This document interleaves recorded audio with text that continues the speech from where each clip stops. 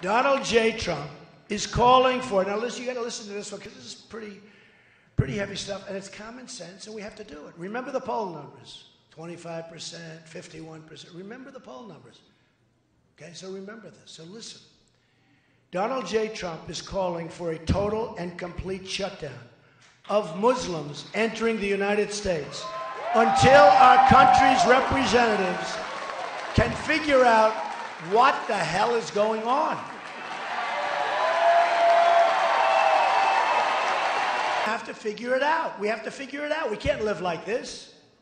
It's going to get worse and worse. You're going to have more World Trade Centers. It's going to get worse and worse, folks. We can be politically correct and we can be stupid, but it's going to get worse and worse. The British people have voted to leave the European Union, and their will must be respected.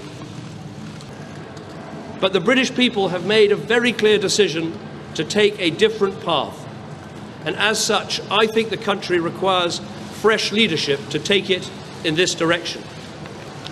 I will do everything I can as Prime Minister to steady the ship over the coming weeks and months. But I do not think it would be right for me to try to be the captain that steers our country to its next destination. This is not a decision I've taken lightly, but I do believe it's in the national interest to have a period of stability and then the new leadership required. There is no need for a precise timetable today, but in my view we should aim to have a new Prime Minister in place by the start of the Conservative Party conference in October. Delivering stability will be important, and I will continue in post as Prime Minister with my cabinet for the next 3 months. Why is it that it's the areas where there's the fewest of those immigrants that voted the most for leaving? Because you are missing the point I'm seeking to make, which is that border control is not racist, and a country wishing to control those who come to it is entirely reasonable. And if you want trying to find the reason that the Remain campaign, with all the assets it had and all the voices that it had in all the various areas of the establishment of this country lost, it would be the inability to recognise that basic fact, that border control isn't racist, that it's something that concerns many people, and instead the flip side, they believe that any mention of control of immigration is per se indicative of racism. And I think you've won the first part of that argument in the public debate, that actually uncontrolled migration is not something British people are willing to see continue forever. However, I really do see a parallel between what's happening in the United States and what's happening here. People want to see borders.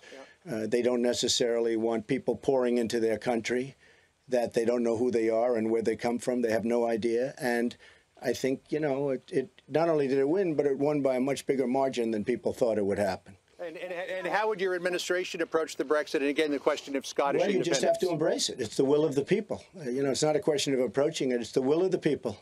It's always the will of the people. Ultimately, that wins out. People want to take their country back. They want to have independence in a sense. And you see it with Europe, all over Europe. You're going to have more than just, in my opinion, more than just what happened last night. You're going to have, I think, many other cases where they want to take their borders back. They want to take their monetary back. They want to take a lot of things back. They want to be able to have a country again. I was actually very surprised that President Obama would have come over here and he would have been so bold as to tell the people over here what to do. And I think that a lot of people don't like him, and a lot of people voted. I think if he had not said it, I think your result might have been different. But when he said it, people were not happy about it, and I thought it was totally inappropriate. And when I said what I said, I told people, I said, don't do what I'm saying necessarily, do whatever you think, but this was just my opinion.